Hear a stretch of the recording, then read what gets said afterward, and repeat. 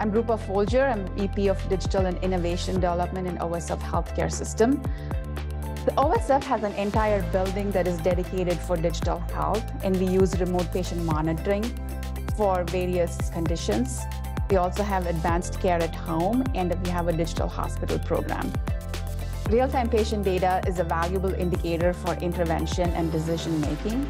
It is used to develop and enhance our AI models for identifying patients that are at risk, with the goal to improve patient outcomes and enhance care.